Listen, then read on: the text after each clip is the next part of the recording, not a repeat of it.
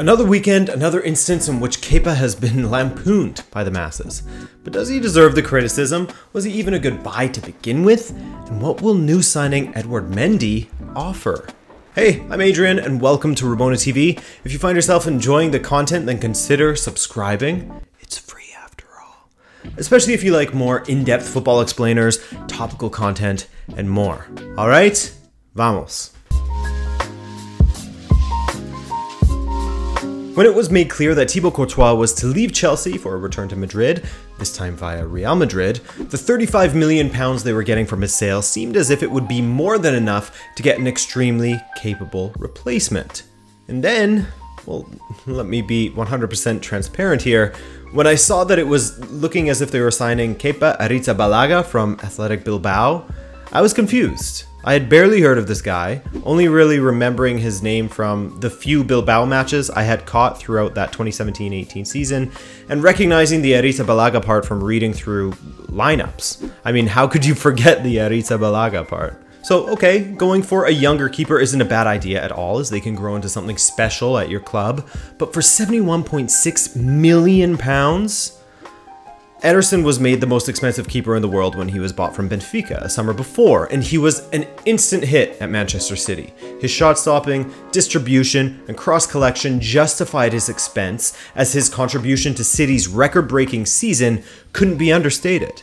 Liverpool, they retaliated in the following summer. After their defense suffering at the hands of shoddy keeping for far too many years, it hit a breaking point in the 2018 Champions League final when Loris Karius made two glaring errors that cost Liverpool the Champions League title. And so, they broke the goalkeeping fee record themselves in bringing in Alisson Becker, and their decision has been justified as he has established himself as one of the best keepers in the world after proving at Roma that he was one of the best keepers in Europe.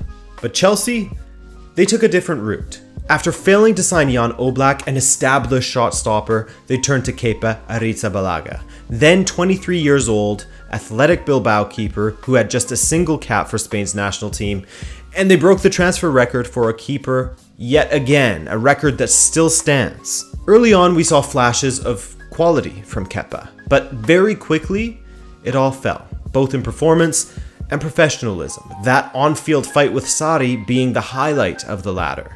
We've seen plenty of blunders, plenty of tame strikes find their way past him, gaffes with the ball at his feet, everything.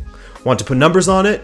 Since he has joined the Premier League, he has conceded more goals from outside of the box with 19 than any other keeper. And according to James Ollie of ESPN, his expected goals differential is 12.7.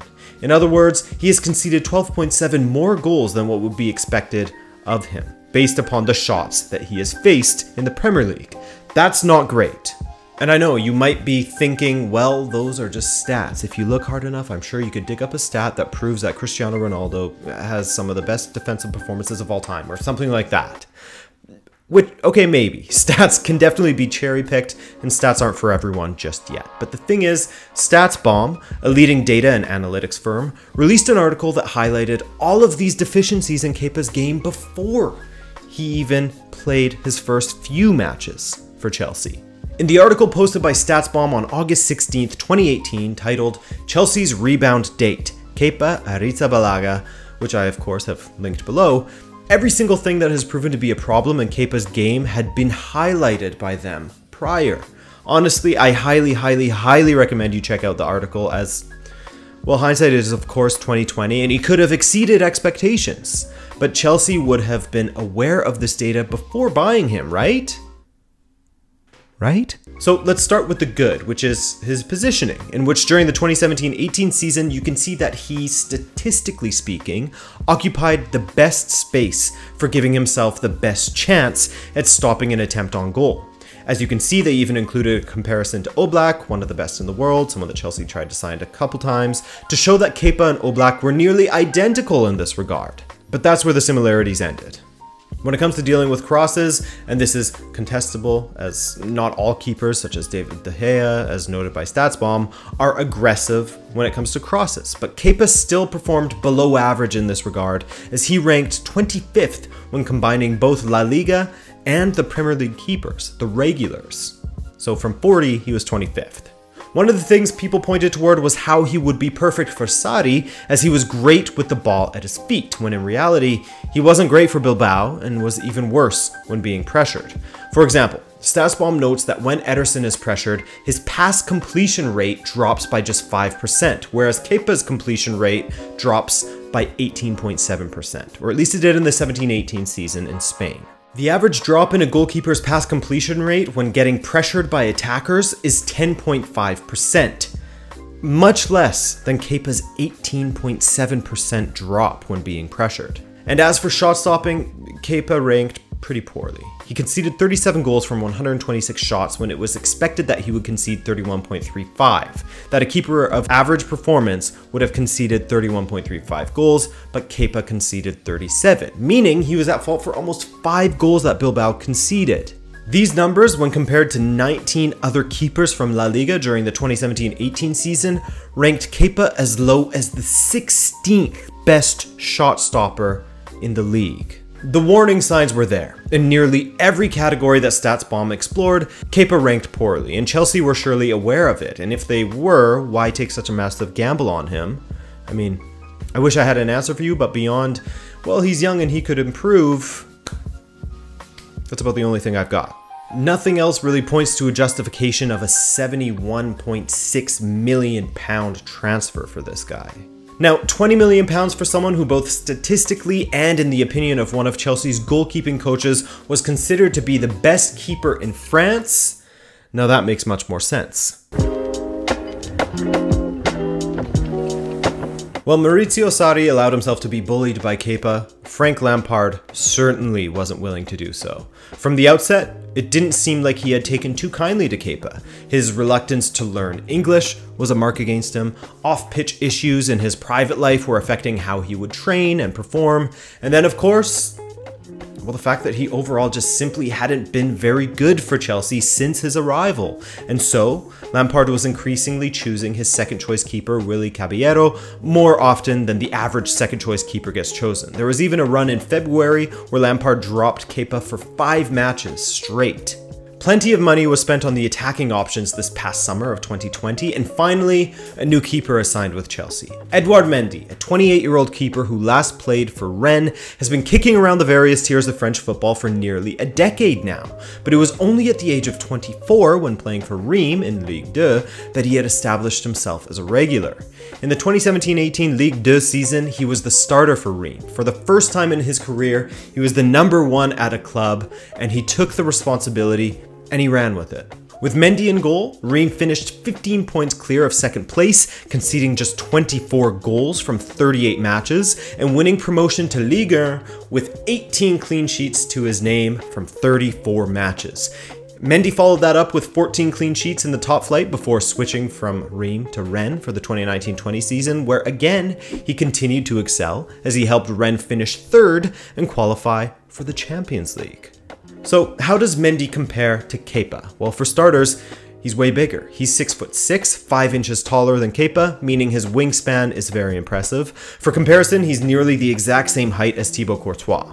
And according to Mark Schwarzer, that changes things for Chelsea's back line, and knowing that their keeper will control the box. Speaking to Sky Sports, Schwarzer said, quote, "They're certainly bringing in a goalkeeper that is commanding of his 18-yard box. I think that's something that Chelsea have lacked a little bit, particularly since Thibaut Courtois and Petr Cech left the club. 2 goalkeepers that more often than not came out and dominated their 18-yard box. Kepa's not been one to carry that on. Mendy's a big guy. He loves to come out and take crosses, and that itself will alleviate so much pressure for defenders, and it's huge for a team." And the numbers? Sky Sports also did a quick comparison of some key keeping stats, and as you can see, Mendy is dominant over Kepa in that regard as well. There's a muddying of the waters, of course, when it comes to goalkeeper stats, as the defense in front of the keeper does make a difference as well. They're symbiotic, but by all accounts, the better keeper of the last few seasons has been Mendy. Lampard himself said that Petr Cech was influential in the signing of Mendy, but Chelsea's head of goalkeeping, Christophe Lolichon, has been watching him since 2018, or earlier, once Kepa had already been signed to Chelsea. Speaking to Le Faucine, at the end of 2018, Lolichon had this to say of Mendy, quote, He has reached maturity with a fairly unusual path, and it is all the more meritorious. Edouard Mendy is today, for me, the best keeper in the Championship of France. He is what I call proactive, a very influential keeper who does not suffer through the game. In any case, he's a great goalkeeper that we necessarily follow in the Premier League. When you are nearly 2 meters tall, with such a ground game, such placement and initiative taking as he has, if recruiters don't look at him, it's because they have to change jobs. So all things point towards Mendy being an extremely capable, if not excellent, keeper. But what about Kepa now? Mendy could actually be an inspiration for Kepa if he isn't too proud to allow him to be. At one time, Kepa was considered to be a decent up-and-coming keeper for Spain, not exactly considered to be the best ever, as plenty of statisticians had warned that he was not as good as Chelsea had valued him. But his potential was noticed by many, and so Chelsea figured his purchase at such a young age and for such an exorbitant fee was warranted. Flash forward 2 years and he is still just 25 years old and can easily turn things around yet, especially when considering goalkeepers tend to have the longest careers of any other position in football. Mendy, he's considered to be a late bloomer himself, as he is 28 years old already and couldn't find a team to play on just a few years ago. But now, he has had a few great campaigns for Reims and Rennes, and is just signed with a great Premier League side that has aspirations of cracking the top 2, let alone to be champions of England once again. Instead of seeing his late bloomer of a replacement as an embarrassing chapter of his career, Kepa could do well to draw inspiration from Mendy, inspiration from the fact that it's never too late to turn things around for keepers. Look at Szczesny. Szczesny did it with his move to Italy. Van der Sar did it with his move from Juventus to Fulham, where he then reclimbed the ladder and eventually retired from football with Manchester United as one of the best keepers ever. Now, the issue for Chelsea is that with both of the cases mentioned, the players had to leave their respective clubs and leagues in order to re-establish themselves elsewhere. And so in regards to his Chelsea career, it probably isn't over. No club would invest £71 million in a keeper if they weren't in it for the long haul, if they didn't see him as someone that will be at the club for many, many years. And while Mendy will provide Chelsea with a great alternative to Kepa in goal, he will also, in theory, provide a legitimate threat to Kepa's starting spot. Mendy will first and foremost be a great option for Lampard on the pitch, but will hopefully push Kepa to improve off of the pitch if he wants to get in the starting lineup. It's a lot of money to throw at a single position. The nearly £72 million for Kepa, potentially requiring a further $20 million in investment to push him to become the keeper they hoped he would via Mendy. Or maybe he never will, and the £20 million Mendy will provide yet another reminder that fees don't always guarantee quality, and that it's never too late to climb the football ladder.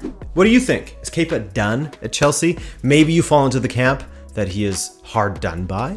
Let me know in the comments, but beyond that, I thank you for watching the video, and I hope to see you in the next one. Ciao.